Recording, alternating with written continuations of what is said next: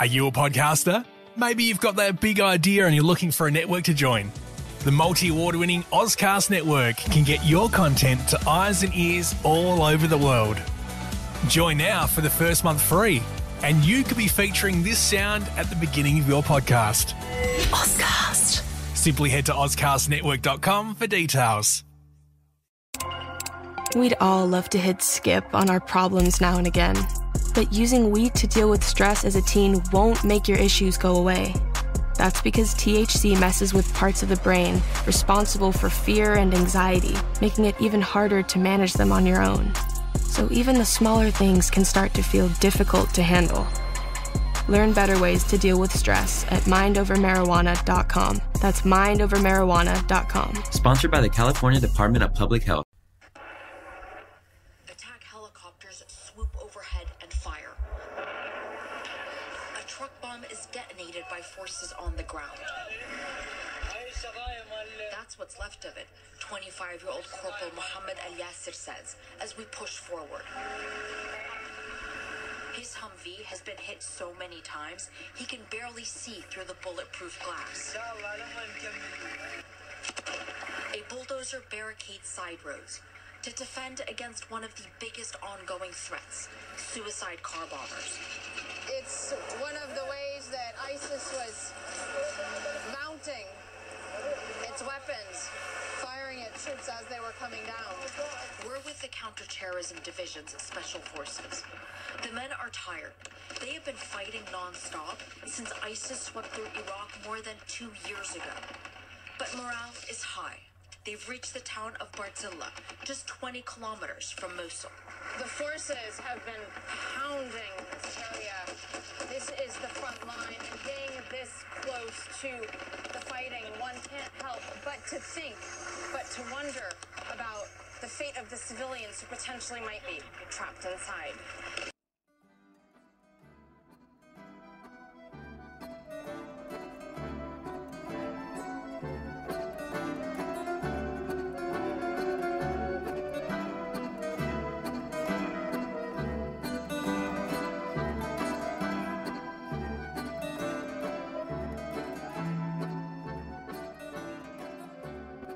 Hello world, you're listening to Strategicon, your window to all things security and foreign affairs. It is Friday, October the 21st, 2016, episode 18. For today's topic, we'll be joined by Strategicon co-host and SIA's resident existentialist philosopher, David Olney. Hello, David. Greetings, John, and hello, audience.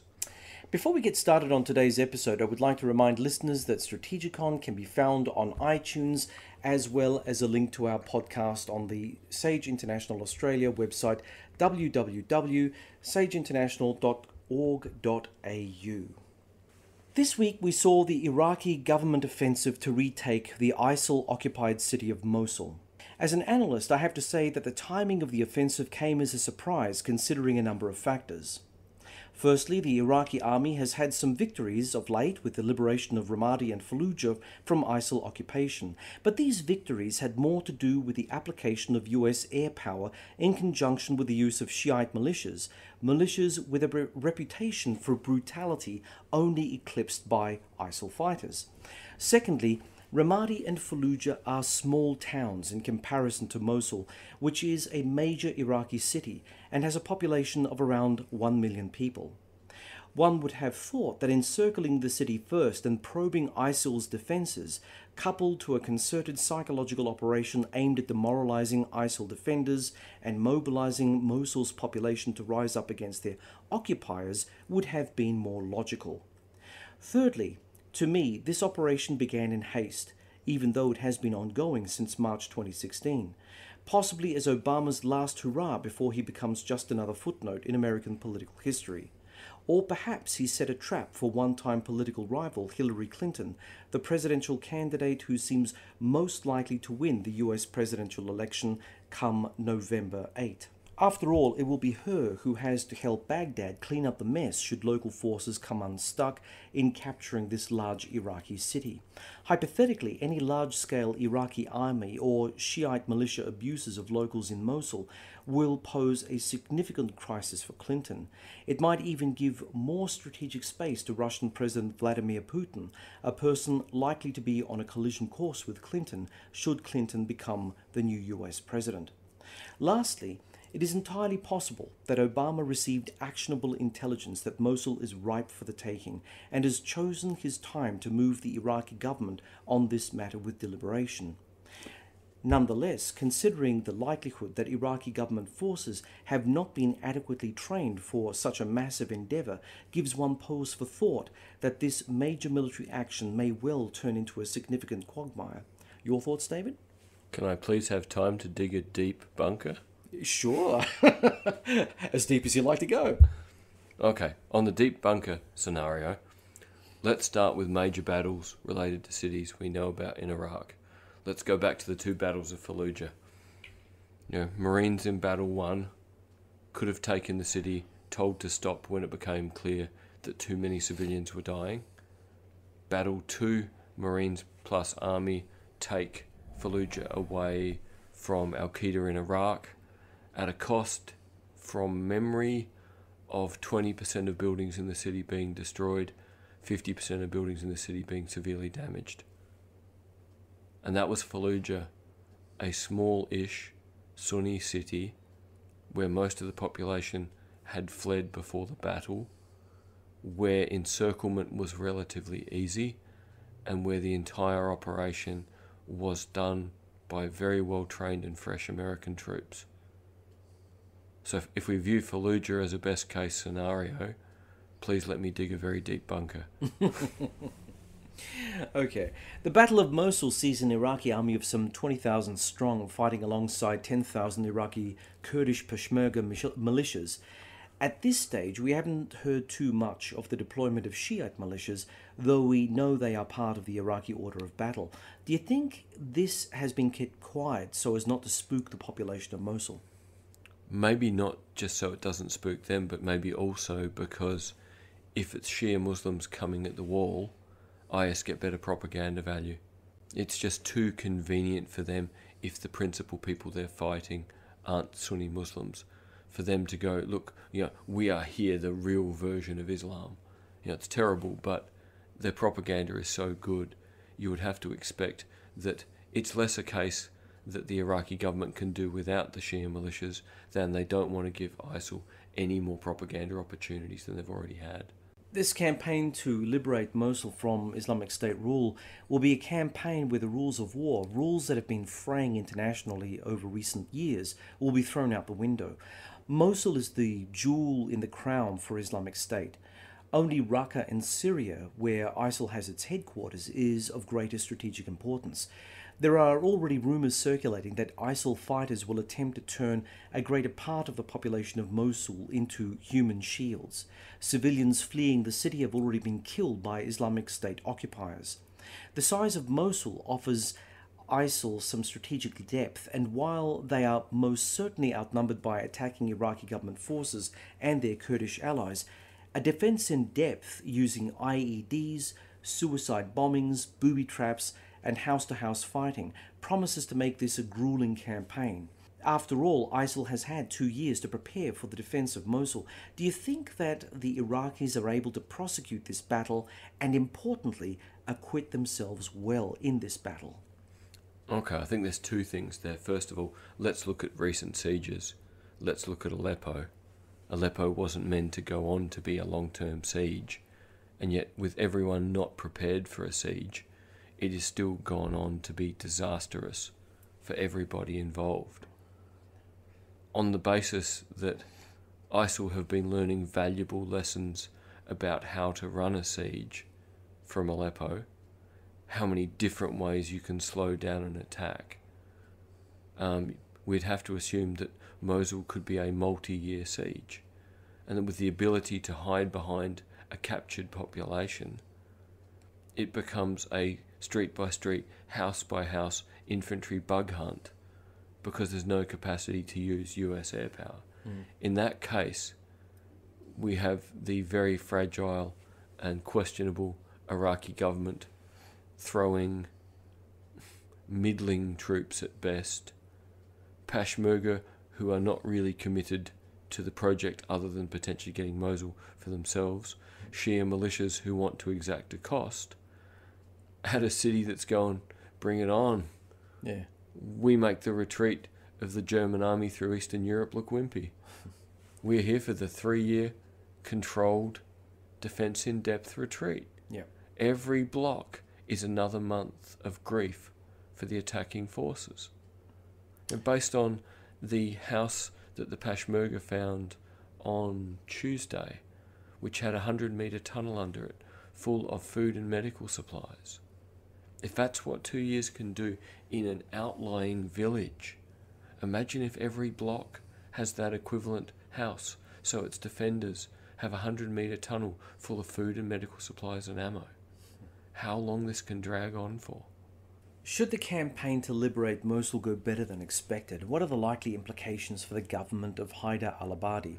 Al-Abadi has had a very rocky track record in terms of providing non-sectarian governance for Iraq since he took office from the highly pro-Shiite and some have said pro-Iranian Iraqi Prime Minister Nouri al-Maliki.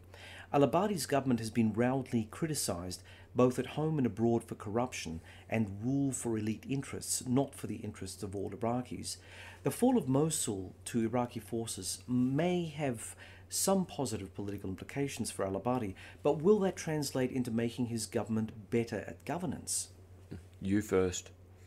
I don't think it's going to make an iota of difference, quite frankly. I think that al-Abadi is known to have a government that has already been under siege by its own population. I mean, hell, the government in Baghdad has been stormed in the green zone a couple of times by ordinary folks. So I would imagine that, look, it would be a great idea for them to capture Mosul in good order and try to at least put a great veneer over what they're going to be doing.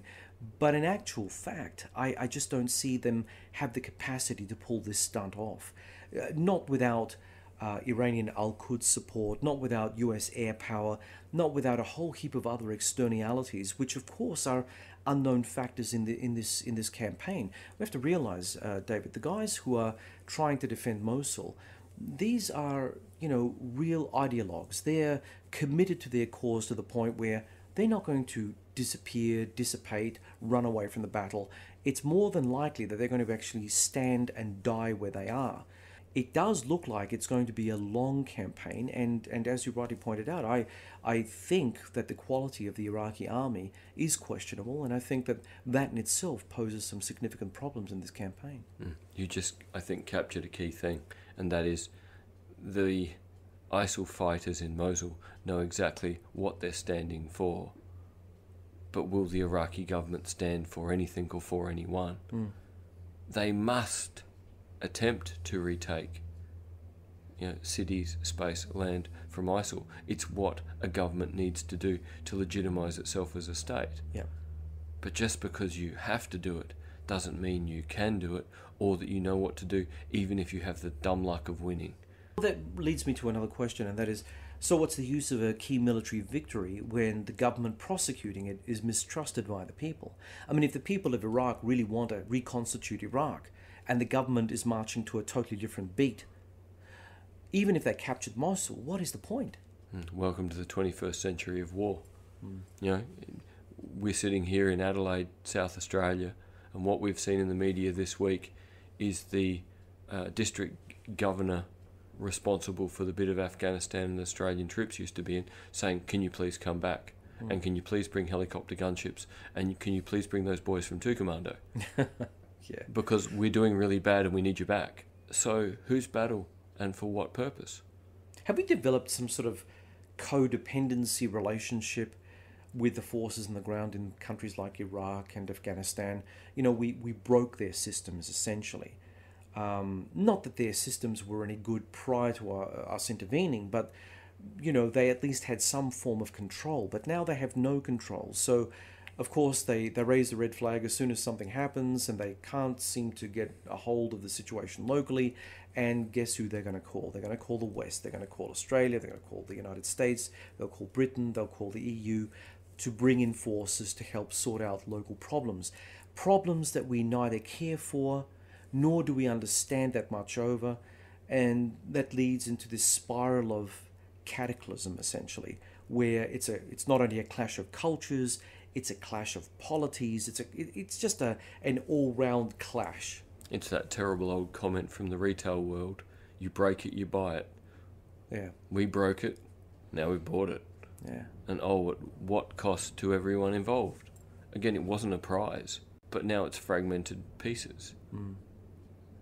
Now, I wonder at some level if this operation had to go ahead now, because really, the Iraqi government is so desperate for credibility, it needed to act. But then the American government is pretty desperate for credibility as well. I mean, That's true. They've taken a very light-on approach with Syria. They had invested so much blood and treasure in Iraq. Then they pulled out of Iraq. Now they're on the cusp of trying to land the big one on the Islamic State. If they mistimed this attack, if they are moving hastily, which I suspect that they are, then the repercussions for a, dare I say, Clinton presidency is going to be quite significant internationally, wouldn't you think? That's very important, but let's go back one step to the fact, if it's going too early, what are the reasons for going too early locally? How much training can you provide to a military that doesn't seem to show a great deal of commitment? How much training can be provided to militias that you suspect will go off the reservation? If you planned for another 6 months and trained for another 6 months, are you essentially just building two incredible rival gangs to fight over the corpse? Yeah. You know, this has been raised about Afghanistan. Essentially, in training the Afghan National Army, have we simply trained and equipped the warlords who will end up running the joint? Not as a democratic government, but as the most lethal, most recently trained with the best kit team in town. You know, is the need to act now on Mosul both political necessity for the Iraqis, military necessity in that any more training doesn't guarantee better outcomes, and potentially risks more capable people who could go off the reservation and act for the cause of sectarian groups? And Obama's term's coming to its end, and it's that thing of leaving a heritage. At some level, I think people are overstating his desperate need and desire to do something before he leaves. I think it's far more likely to be the case he wants to do something that looks like we can have a positive outcome before he finishes. With Syria turning into a quagmire, the desperate desire to try and get something done somewhere. If the Battle of Mosul goes worse than expected, al-Abadi may well have to face the music and pay a high political price. Do you think that might spell the end of his prime ministership, or do you think that Iranian and American interests will keep him in power since there's no apparent successor to him? I think that critical thing is there's no apparent successor. When there's no apparent successor, really, you just say the job was too big, the battle was too hard. You know, the idea with Mosul that potentially we have to wonder at this point. ISIL have been losing ground across Iraq and Syria. It's reported that they've sent lots of Western fighters home to sit quietly and wait and unleash hell in the West. Is it time for the true believers within ISIL to pick a place, make a stand, and make this incredible point of martyrdom? Make this point where it is, we can't win, but we can forever say we don't accept your yoke. That would make ISIL's last stand, or Islamic State's last stand, something akin to a jihadist legend, the Stand of Mosul. I mean, that's going to have a major implication in terms of, even if Islamic State gets wrapped up tomorrow, the next generation of jihadis will always look to the Battle of Mosul as their inspiration for further jihadist action against any Western interest that they see, right? The potential rallying cry in this seems amazing. So again, if we go back to where I started with the Battle of Fallujah, Al-Qaeda in Iraq put up a good fight, but it won them no long-term glory because they fought, they lost, they left, they ran, they maintained the battle, and over time Stan McChrystal and JSOC stomped them. But while that was happening, a certain proportion of people hid in the shadows and watched and learned. And these are the people that became the basis of ISIL. And they've now watched and learned once more. And to lose a siege and just lose, that can't happen twice. Humans ain't stupid. Humans are good at learning lessons about, oh, that didn't make us look good. And this is all about the long view, the long gain. It seems to me that this siege, the idea that we'll get kilometres of approach to Mosul every day, why? At a certain point we start hitting defence in depth, and potentially we hit thousands of people who will sacrifice the local population and have no intention of leaving alive. Because it's all about the legend they can build as inspiration for all the young Europeans they sent home, who were told, look, you sit for 3 years before you do something. You're young, you sit for 10. Never forget what you're about to see and wait. And this is a movement that understands the long view, and they understand the fact that Al-Qaeda has fizzled. Since Osama bin Laden was killed in Abbottabad, nothing much has happened. Al-Shabaab can do amazing single acts, create havoc, and not really get any strategic gains. The occasional tactical victory does not make up for strategic gridlock. This is about saying we can give you a million reasons to be afraid of the next generation of us. And it seems to me that that might be what this siege really ends up being about. Strategically, the battle for Mosul will draw the people's attention away from Aleppo and neighbouring Syria. As the media focuses on one key battle, do you think that fickle moral outrage will turn to Iraq? Or is the international media sophisticated enough to walk and chew gum at the same time, monitoring both conflicts and providing them equal weight in terms of coverage? There seem to be so many media who are willing to be, one grenade throw from the front line that will probably get equal footage of both. I'm less concerned with what the media see than what do the audience see. For the average person with their TV going in the background while they're eating dinner with the volume on low, they go, oh, looks like a siege, looks like a car bomb. Oh, which place is that? I wonder if the distinction between the two has any relevance to people other than people like you and I who would do a podcast on it, and people who would listen to our podcast.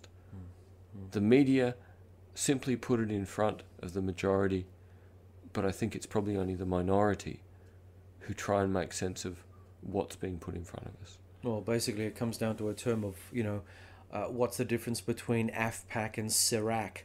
We're talking about, countries that come together in terms of their attractiveness for jihadist related activity. You've seen it so often on TV that in the end you end up just switching off, thinking, well, it's a Central Asia, Middle East, it's a basket case, who cares, let's move on. It just becomes the Badlands where you don't want to go. Yeah, absolutely. Well, okay, David. Well, finally, it's been reported that tensions are running high between the Iraqi army and their Iraqi Kurdish allies, with Kurdish commanders claiming that the Iraqi army is moving at a glacial speed. Is it even possible that divisions between the largely Shiite-dominated Iraqi army and Kurdish militias might see the battle for Mosul end before it even really begins? And if so, how does this equation complicate America's grand strategy in its anti-ISIL drive? I would assume at the moment that the Kurds need to keep pushing because they're getting more pressure on them from Turkey, so that they need to be seen to be very useful and very effective at the moment. But, having spoken to several Kurds who've all agreed on the same thing, that Kurds will work together brilliantly when they're against the whole world, but the minute they've got some peace, they'll rip each other to pieces. So, really, I think what we're seeing here is everyone might find a good reason to get Mosul back. But once they get Mosul back, everyone is not likely to just fight with each other, but also to fight amongst themselves. Even the Shia militias aren't in total unison. There is certainly no continuity, amongst Sunni Arab Iraqi forces. And the Kurds, well, they have clear lines of division. What we essentially have is, let's get a city back so that we can then fight over the bits.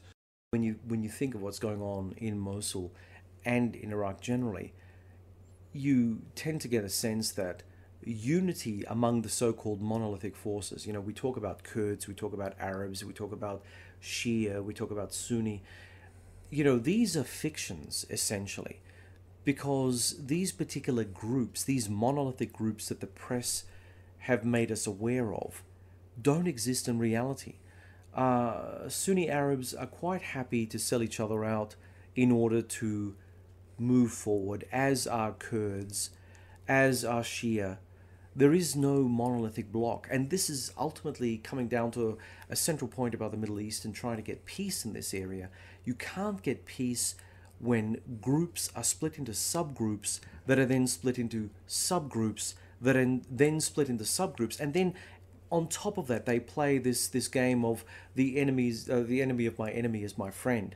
You can't have it all ways, and the fact that these local contestants are thinking they can draw the West in and leverage off the West just makes us look, well, I don't know, gullible in a sense, that somehow the West has superior firepower, and by dint of that alone we can actually impose our values, our culture, our politics onto an area of the world that isn't really truly receptive to all of this. I guess what it makes us look like is that we're either gullible, idealistic, and or greedy for oil. And you could make a solid argument that we're all three, and that really nothing has changed since the French and Brits drew an artificial map at the end of World War One. Yeah, that's true. They drew a map that said, here's this place called Iraq, here's this place called Syria. They make no logical sense. They were causing problems by the 1920s. Yep. Hello? Well, just because you happen to be in government doesn't necessarily mean that you're a student of history. And I think that we've seen that over the last few years. And recently, some of the decisions that have been made go against the grain for anyone like yourself, myself, our listeners, who knows something about the region, who have taken the time and the interest to understand the region. You sit back and you wonder, well, where's the common sense in what is being put forward in terms of policy? There is no common sense. And I think that there's a major issue here. And we won't see stability in the Middle East until we actually can overcome this particular issue. Peace in the Middle East. Now there's an idea. Yeah, well, anyway, on that note, thanks for listening to this episode. We hope that you'll join us for our next exciting adventure through the world of geopolitics. Remember that you can subscribe to Strategicon through iTunes, and please like us on the Sage International Australia Facebook site and follow us on Twitter. We're always looking to pass the most interesting information on international relations and security to our social media followers. And until next time, it's goodbye from me, John Bruni. And it's goodbye from me, David Olney. And remember, dig a deep bunker.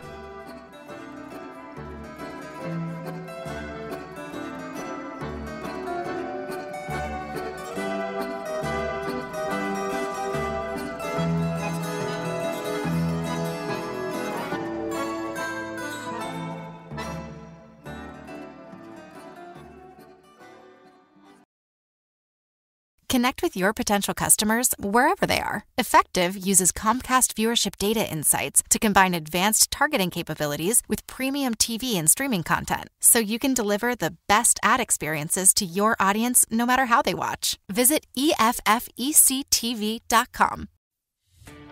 Are you a podcaster? Maybe you've got that big idea and you're looking for a network to join. The multi-award-winning Ozcast Network can get your content to eyes and ears all over the world. Join now for the first month free, and you could be featuring this sound at the beginning of your podcast. Ozcast. Simply head to ozcastnetwork.com for details.